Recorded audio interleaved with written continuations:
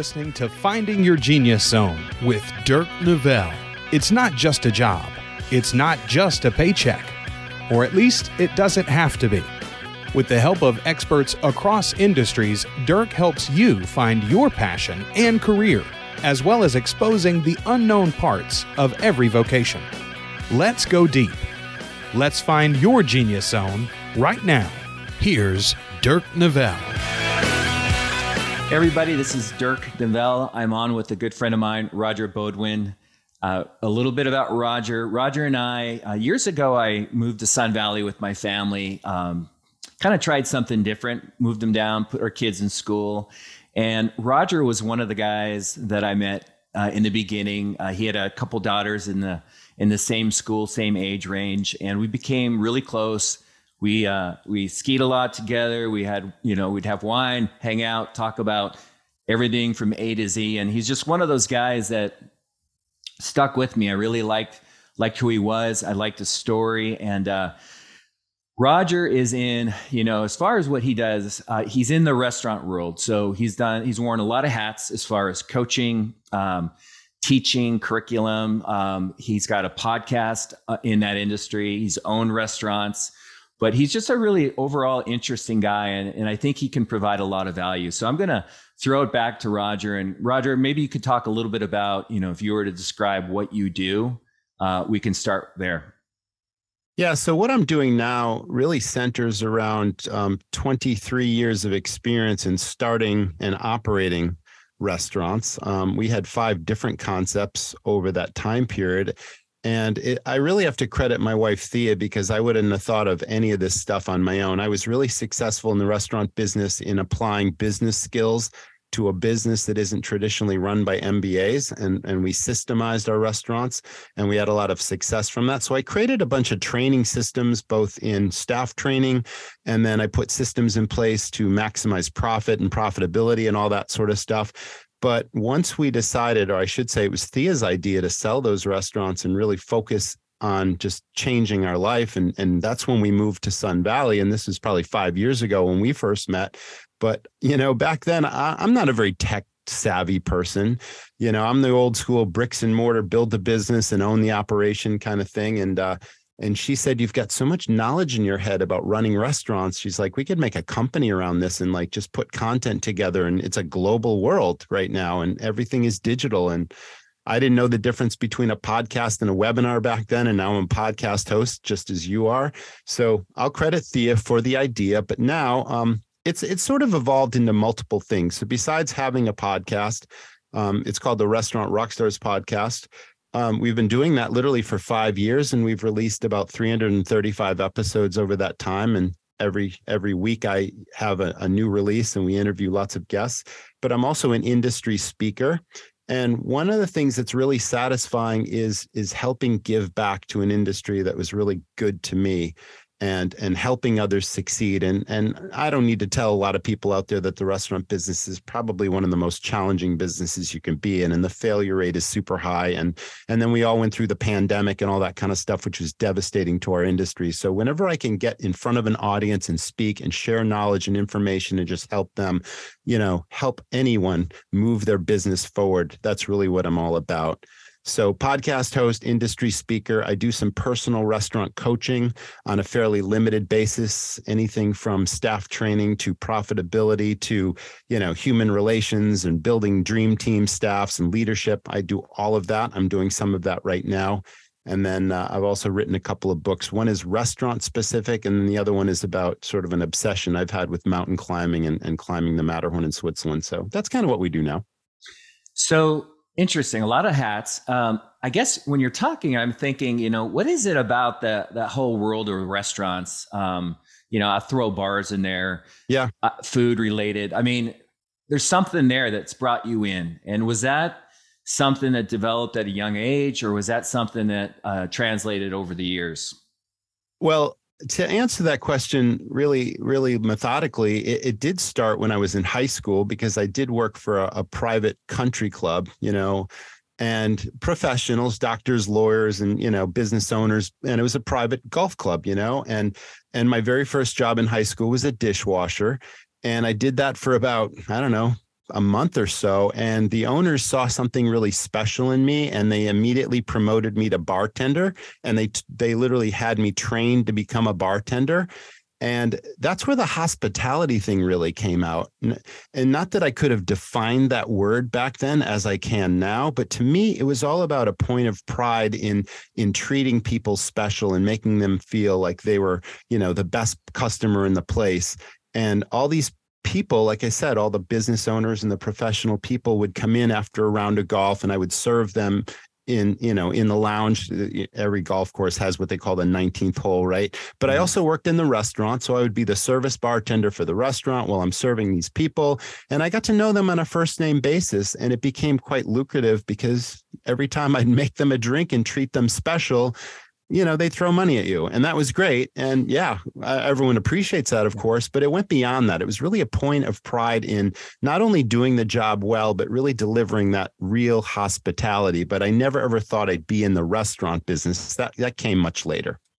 Yeah. So that's really interesting, because a lot of the conversations I've had in my podcast are about, they're really aimed at helping young adults, people struggling to try to figure out what they want to do. And, there's so many voices in your head, especially as a kid, you're trying to maybe just get your first job so you can get your apartment or a new car, or maybe you want to start a family.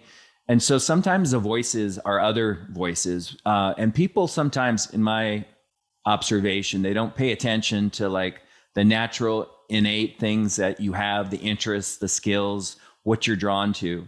So at your age, you had this interest, and I don't want to put words in your mouth, but you had big energy around providing an experience for people. I did, for sure. Yeah.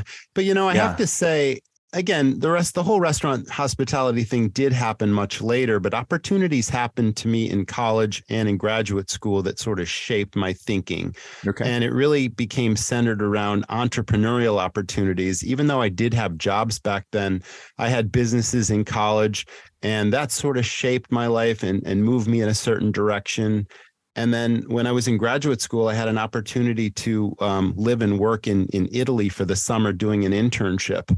And that's kind of what opened my eyes to a lot of different things. And I became really enamored of pizza because I was living in Italy and I was traveling throughout Italy and doing all this kind of stuff. And, you can't walk down a street without there being 10 really cool pizzerias. And it was all about wood burning brick ovens. And I was really captivated by eating a lot of pizza. And I never thought again I'd be in the restaurant business until I ended up having a job interview at a ski resort in Maine that was sort of an anomaly, Dirk, because I was used to skiing major Vermont ski resorts that were fully developed, where a large ski resort had an access road with lots of bars and restaurants and retail shops and condominiums. And, you got the whole infrastructure that is supported by the large numbers of skiers that go there. And I go in 1994 on this job interview to this very large ski resort in Maine. And it's like a time warp. It's like the ski area is there, and a lot of people go there in the winter. And there's this tiny little town that had just a handful of businesses, and they're all just completely overrun with business in the winter. And none of them did a particularly good job of delivering hospitality or delivering service or delivering a sophisticated product. They just succeeded in spite of themselves. And I remember walking into a number of these businesses and being really disappointed, saying, what's wrong with this picture? But driving through this town on the way to the job interview, I'm kind of looking around, comparing my experiences in Vermont, saying, where are the bars and the restaurants and the retail shops and the condos? There's virtually nothing here. And that's when this idea popped in my head about all the pizza in Italy and this place that I was obsessed with in Switzerland. And I'm like, if you were to shape that place or pick it up and put it in any ski resort town in America, it would rock and roll. But here's the place to do it because it needs everything. So I had really grandiose visions about recreating one of these European experiences in this ski town, even though I'm interviewing for a job. And it worked out in that I still got the job, but it took 3 or 4 interviews and multiple trips back before I was actually hired. But every time I came back to this small town, I'm writing this business plan about creating this restaurant, because here's the opportunity, whether I get the job or not. And then that's literally how the restaurant started. So I took the job. It was in marketing at a ski resort. And simultaneously, we're shopping this business plan around trying to get funding. And And this is the funny story. It's like, in order to do something right, I saw a really beautiful piece of land that was for sale. And I wanted to build a building and I wanted to create this amazing restaurant because the location was spectacular and all the traffic had to pass by it on the way to the ski resort. And everything about the land was perfect. So I wrote this business plan that literally asked for $1 million and started shopping it around to commercial banks looking for a loan or a lender to fund it. And the very first question, as anyone listening to the podcast can imagine, is, so how many restaurants or bars have you ever owned or managed before? And I'm like, well, I've never been in the restaurant business, but read the business plan. It's a great idea and it's going to rock and roll. So of course I got laughed out of about 15 different bankers' offices. And then a lucky opportunity happened in that there was a banker that worked for a very large bank at the time that happened to ski this resort every single weekend and knew the opportunity was there and knew that all these businesses were overrun with business that they couldn't handle. And, it could support 10 more restaurants at that time. And he knew that I could run a business because I had an MBA from a really solid business school. But bankers, being as conservative as they are, he read my business plan. He's like, you're right. This is a great idea. Do I think it can work? Yes. Am I going to give you $1 million? No. So he's like, if you scale this project way back, I'll probably be able to give you about $150,000. So you really can't do much with 150. You certainly can't build a building and buy land and outfit it with equipment or anything. You got to find a leased space in order to, start it. So the place we ended up finding was like 6 miles away from the ski resort on the wrong side of the railroad tracks with a leaky roof and bad parking and everything under the sun. But true to the original vision, we created a wood-fired pizzeria in that space, and it was an overnight success. And then everything just kind of grew from there. So that's kind of how I got into the restaurant business, never thinking I'd be in the restaurant business. See, that's a great story. You're giving me another thing to kind of throw out there to the audience is, you didn't have a clear, you had a vision, but you didn't know how you were going to get there. And, I think sometimes people ignore that voice inside their head or their heart, where they really kind of have a dream or they know what they want to do. And that, you took action, right? And you didn't give up. And I think that's, I guess you call that grit. You could call it a lot of things, but maybe is there any advice you could give to somebody that's kind of coming out of school or in their 20s, 30s, and they have a dream, a vision, but they just keep getting knocked down or whatever, there's fear or there's just something that's stopping them from doing it. Like, I would think that's common, right? I think a lot of people out there. Yep. So what's your advice to somebody that might be in that situation and they really want to see something through, but they keep getting knocked down? Well, my biggest mistake that will be a regret, I guess, would be I was always following or chasing money versus passion or what was really in my heart. And part of that was this business school experience that I had. I went to a very competitive business school, and all the people that came out of there were thinking, oh, I'm going to be the CEO of a Fortune 500 company, or I'm going to start some super successful business. And it was this ultra competitive place. And when you graduated from there, it's like everyone was chasing these high-end consulting positions or Wall Street or finance or this or that. And everyone was chasing money. This was 1988, 89 back then. So the 80s were very much about, materialistic thinking and money and success and power and all that. And you get swept up in that, I think, or at least I did. And so I definitely went down that road for a while and I found a lot of hard knocks and lumps, and it didn't really work out for me very well. And I remember wanting to become or getting involved in real estate development at the time. That was kind of a hot career, all these luxury skyscrapers going up and all these high flying developers building these buildings and all that. And I thought, oh, I want to do that, And I found out that it became like, it's kind of like this who you know kind of thing. And unless you went to the absolute best business schools at the time, people thought it was the Wharton School of Business or Harvard Business School. Those types of jobs only recruit or hire people that have those ultra echelon degrees from the very best schools. And I couldn't, and I got rejected after rejected after rejected. And then I went after consulting jobs because I had this taste of consulting when I was working in Italy for the summer. And although that was a really demanding and challenging project and opportunity, it's like, okay, this is what I did for the last 3 months in Italy. Yeah, so what, So I wasn't able to do those things. So I had to take a step back. And someone said, well, if you get a job in commercial banking, then you could make networking connections in both consulting and real estate development. So you need a stepping stone. So I'm like, okay, I'll do that. I interviewed for a bunch of banking jobs. I got hired by, oddly enough, I mentioned the bank that ended up funding my first restaurant is the bank that I worked for long before the restaurant happened.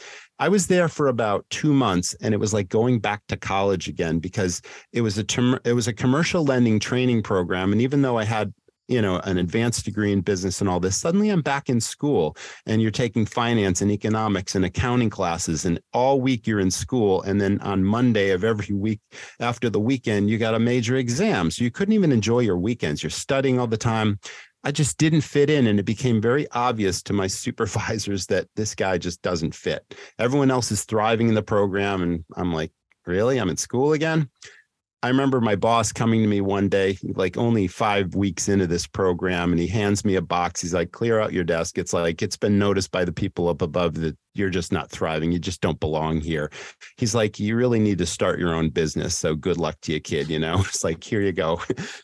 And that's really probably one of the best things that ever happened to me, because that put me back on this sort of entrepreneurial path. And then that's kind of what led to the next step. So if there's any lesson in this, it's follow your heart and don't chase the money, because the money will follow. If you're doing what you truly love to do, and I'm not the first person to give this advice, life is a journey. It is not a destination. A lot of good and, good, bad, and everything in between happens to you. But if you follow your heart and what's truly your passion and what you really love to do, the dreams you talked about, if you can somehow get yourself involved in that industry, and everything in this world, no matter how obscure it may seem, is a business. So anything that you love to do is a business somehow, some way. And that's what you need to do, and get as much experience as you can.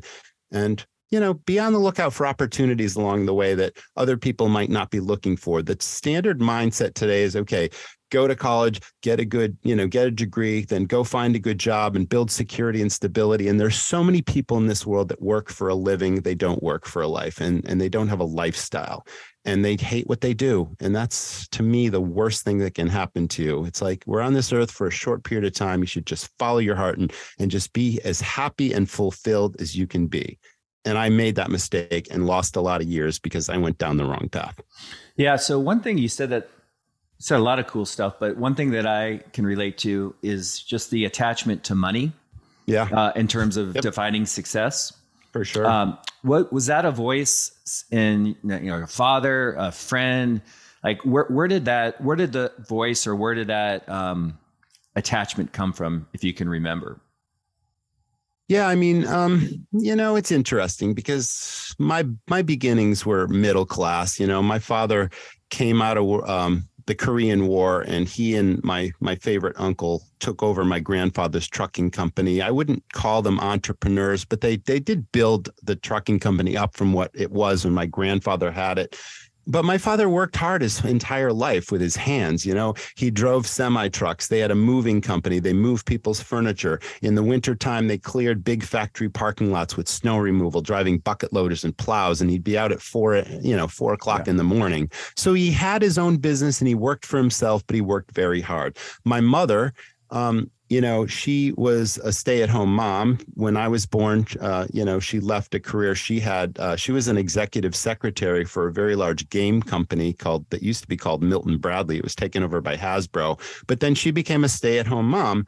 But she was very savvy and very frugal and mostly financial. So she made all the money and made the most of the money my father made by investing, and I watched all this, and my mom went to the same business school that I went to undergrad and stuff. And I just kind of pulled it out of a hat when it was time to decide where to go to college. I mean, that's a story unto itself. My passion in life at the time, I thought I wanted to be a commercial airline pilot. I was really enamored with flying and aviation and all this kind of stuff. And as it turns out, I became too tall to actually become a commercial airline pilot, being 6'6" and all that kind of stuff. And I got accepted to all these flying schools right out of high school. I was going to become a pilot. Yeah. And my parents were at this cocktail party like 3 weeks before I was supposed to go to Daytona Beach, Florida, flying school. My parents are having a conversation with a commercial pilot. And I was at the party at the time, and they introduced me to him, and I'm towering over this guy. And the guy looks at me and says, "How tall are you now?" And I'm like, "Oh, I'm 6'6". He's like, "Wow." He's like, there's a height restriction, right? And 6'5" is like the max. And he's like, "You could grow you're not even 18 yet. You could be 3 more inches, and then you'll never."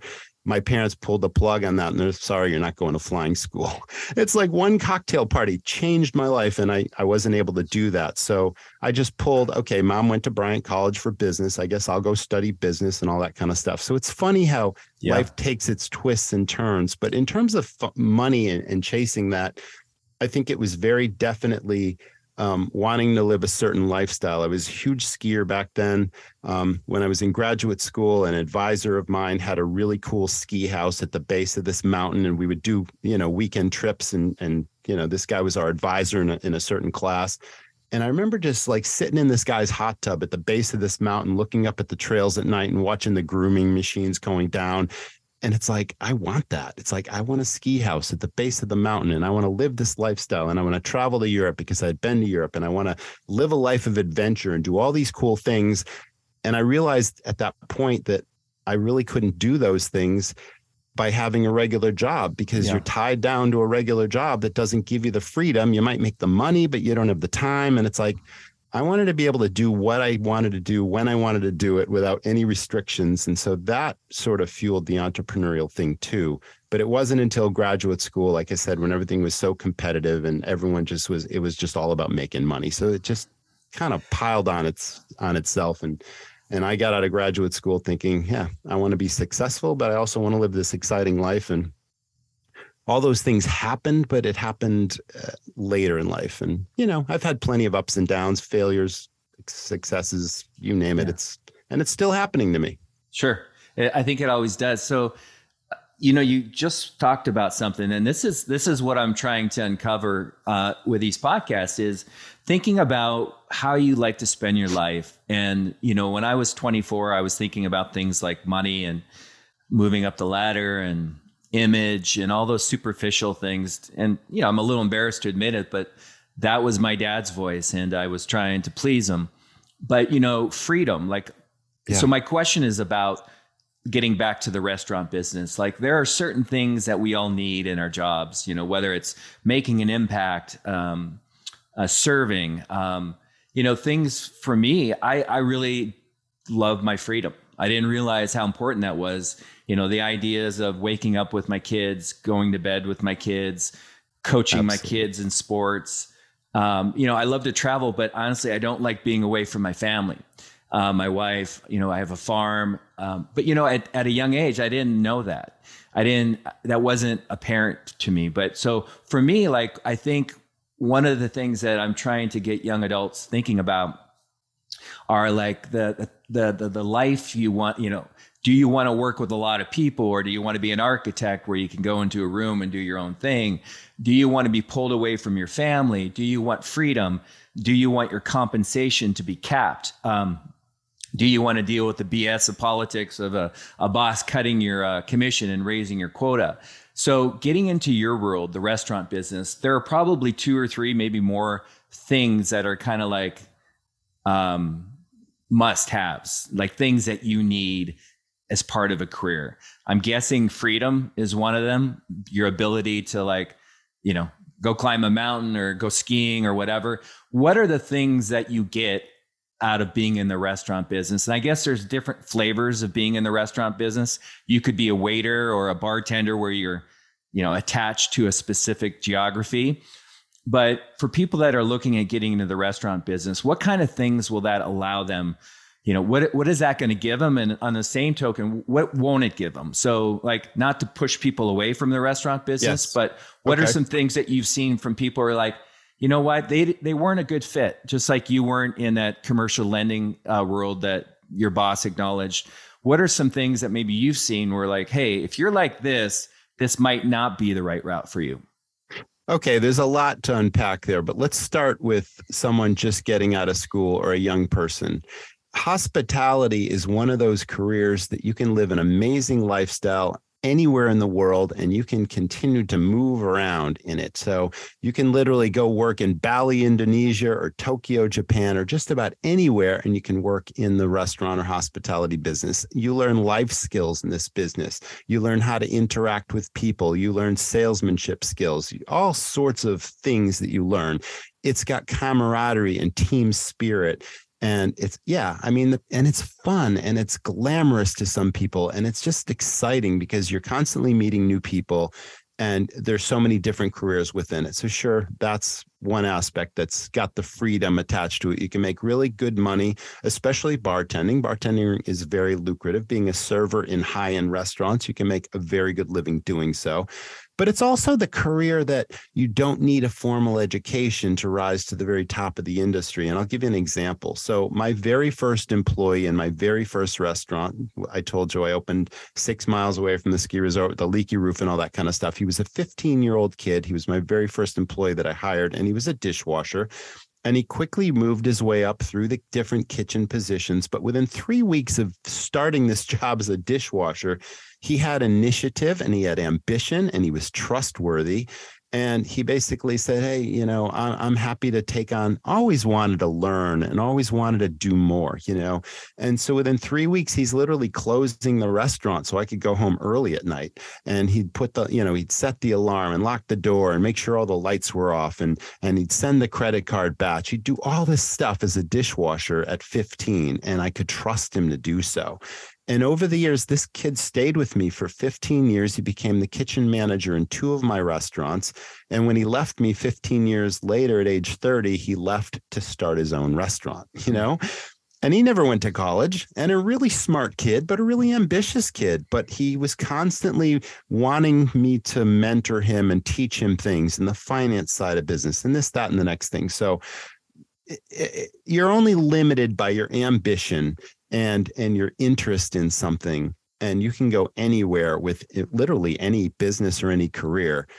But the key is to stand apart, to really set yourself apart from everyone else you're working with, because that's really how you rise up in any organization. That's really how you get anywhere in life. You want to set yourself apart and not be just one of the crowd, It's like, and I found that to be true. And it goes way back to that country club job I had. For some reason, I set myself apart. I didn't try to do it. Maybe it was personal character. Maybe it was because I was just super polite to the owners and it was genuine politeness, not, being yes person to them. And okay, I like this kid and I'm going to give him some more responsibility. We'll see how he does. And then I thrived in that position, and I was there for 2 years of high school and it turned out to be a really good opportunity for me. So if there's any advice there, it's really about following your heart, having ambition, keeping an eye out for opportunity, and setting yourself apart from the competition. Really? I love it. So a couple things maybe that stand out where you're like, hey, you know what? Like in my world, I'm a real estate lender. And if somebody was to clearly articulate that I would be starting over every month, versus someone who could build a book of business like a financial advisor or commercial insurance, I think I might have thought differently about this career that I'm in. Are there anything that sticks out, that any surprises you've had over the years about being exposed to this industry that you might, I don't want to say warn people about, but maybe make sure that they're really knowledgeable to, maybe it's not the right fit for them. Maybe you've seen people that don't fit. And if so, what were some of the personality traits of those people? Maybe they're introverts. Maybe they don't get along with people. Maybe they don't like to share. I don't know what those things are, but can you think of anything? Yeah, I mean, I could tell lots of stories about people that we've hired, people we've worked with, people that are unscrupulous, people that were there for the wrong reasons. Maybe they were just in it for the paycheck, but they really didn't care about serving the public or meeting new people.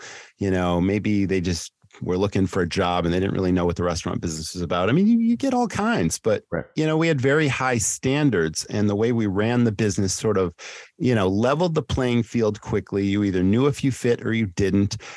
You kind of voted yourself off the island because the the dream team that we built had also those same high standards. There was a healthy competition. People were really into delivering great experiences and selling products for the restaurant. It's not just about being an order taker. When you're a front of house server or a bartender, it's not just about giving somebody a menu and letting them decide what they want. It's about knowing that there are first-time visitors to our restaurants and operations every single day who may not know the very first thing about what's great, what's special, what they'll enjoy. And we're really doing them a disservice if we're not knowledgeable about all the products we sell, what's unique and special and different. I call those things hooks.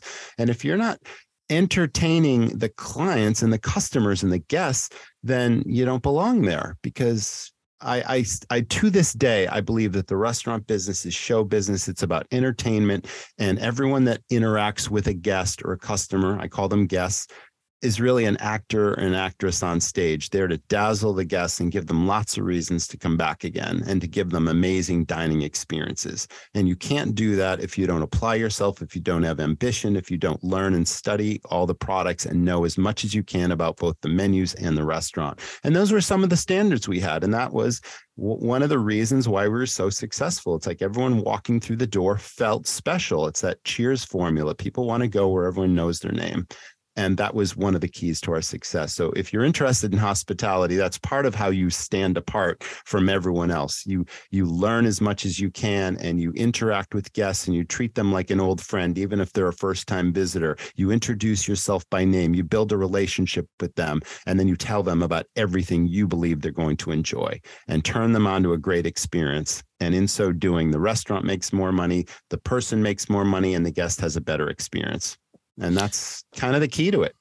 I love it. So, I know you're also coaching, right? You are working with people for various reasons, but I don't want to put words in your mouth. But my assumption is you're trying to help them run restaurants more effectively.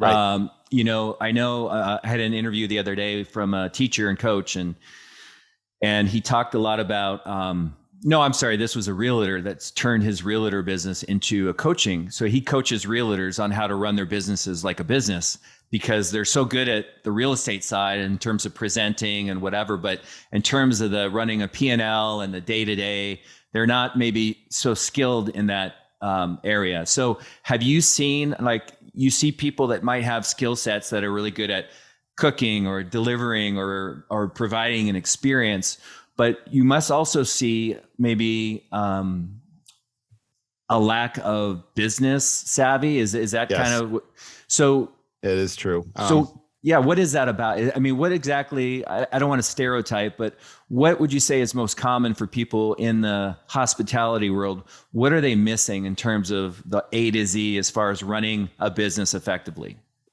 Well, I also call this business, besides being show business, I call it the business of 1,000 details, because there literally are. There's a lot of moving parts, a lot of moving pieces, a lot of people doing a lot of different things. Our end goal, obviously, is to deliver really great products, food and drink to our guests, to really dazzle them, give them great experiences. But in order to do that, there is the human relations component. There's the marketing component. There's the finance component. There's all those critical details that either make a restaurant financially viable or not. And there's every kind of restaurant under the sun. There are those super savvy, technologically heavy restaurants with savvy operations and management. Mostly those are the biggest chains in this world that have every little cost dialed right down to the penny. The cost of a soda straw. They've got all the systems dialed. And then there's the mom and pops or the independent restaurants that are running one single location. And maybe it was a passion, or mom was a great cook, or dad likes to be the chef. But just because you can put a nice, a delicious dish in front of a guest doesn't mean you can run a financially savvy business. And there's so many things that you need to do. You need to be very wary of your food and your beverage and your labor costs, because those are the three biggest expenses in a restaurant. And you have to be able to have volume coming through that restaurant. You have to be able to turn over your tables quickly to maximize sales. But every item you sell also has to be profitable. And today the challenge is two things: rising food costs and the highest labor cost we've ever had to pay in restaurants, which shrinks margins in a business that already has a limited margin to it.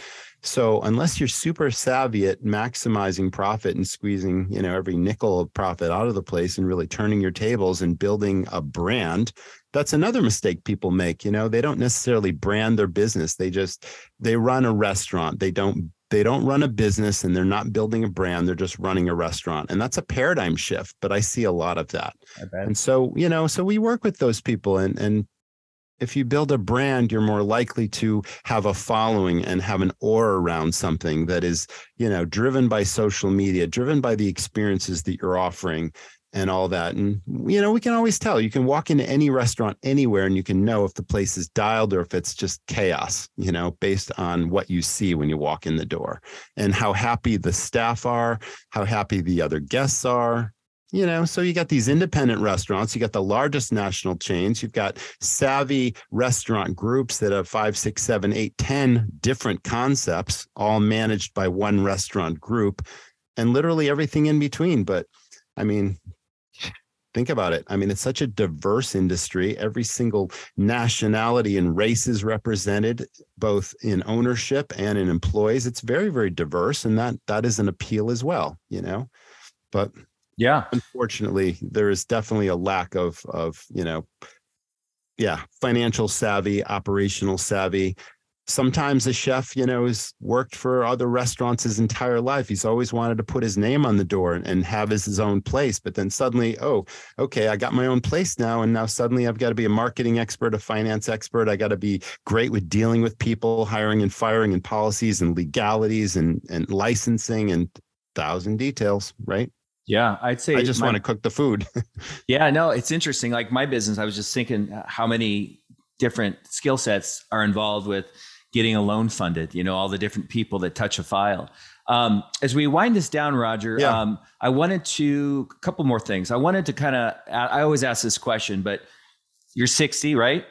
I'm 60. And I'm 52. And we're kind of, at that age where I think we feel a little wise. Maybe we have years of experience. If you were to turn back the clocks, go back, say 23, 24 years old, knowing what you know now, would you do anything different? Would you stay in the hospitality world? Sounds like you would. It's almost an unfair question because sometimes you have to have life experience to know where you want to go. But knowing what you know now, and let's say you bump into somebody that's thinking about getting into hospitality and they ask you the question, would you do it again? What would your response be? Well, I could have gone down two paths. Clearly I told you my hospitality story and it all turned out well, and it's given me the freedom and it's given me a lot of new opportunities that I'm still very excited about. No, I don't see myself retiring at 65 or anytime soon, right? But I also mentioned this passion for skiing that I had.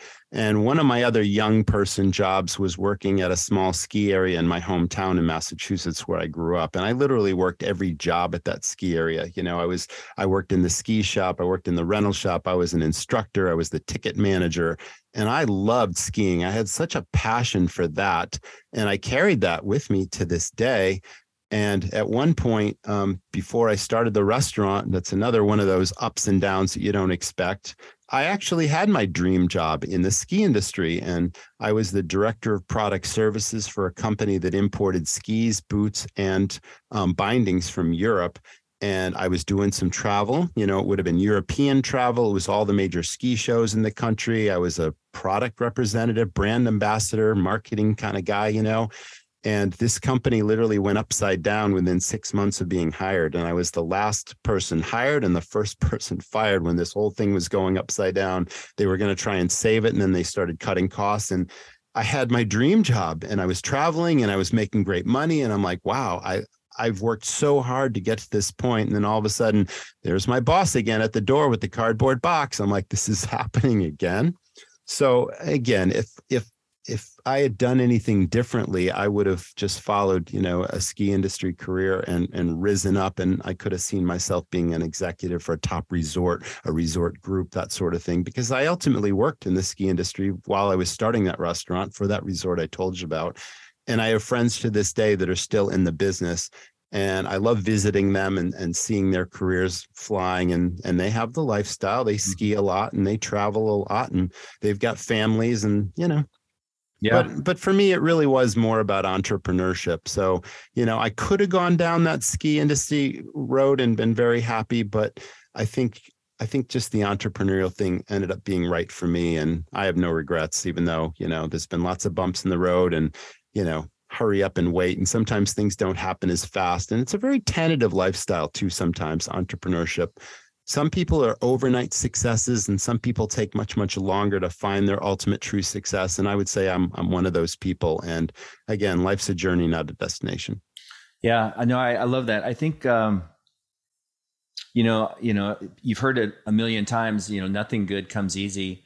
And if it was so easy, everybody would do it. So, when I hear you talk, I keep thinking of the advice of just, getting involved, taking action, and letting things happen. And, you never know where that person you meet or that next job's going to lead you.